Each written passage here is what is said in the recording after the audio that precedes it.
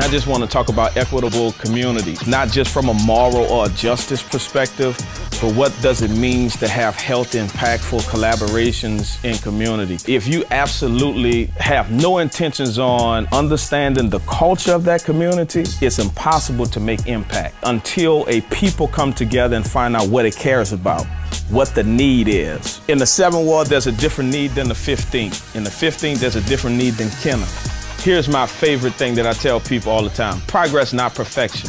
That if I could just make a little progress, then I can alleviate myself from thinking about the perfection or becoming a perfectionist.